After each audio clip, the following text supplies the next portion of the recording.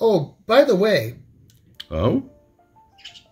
All of this chaos is maybe 1% of what I have. So if you want to build something like that, you have to understand that I have the excess amount that would rival hordes of dragons just in Dwarven Forge.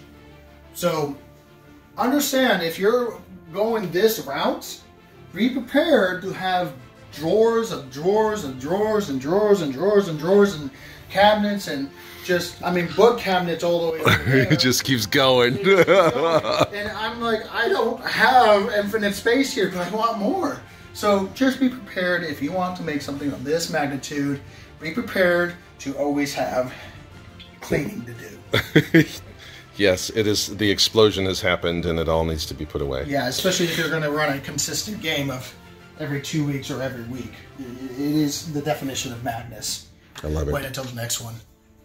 Oh, yes. Oh, God, yes. I think this is big. Apparently, you're going to break out all the stops. It's going to be a big map time. I'm going to use everything I got. I'm going to use platforms and those rolly, guys, the smaller version of this up there, and also use different segments of the table that we never really use to make different platforms and different...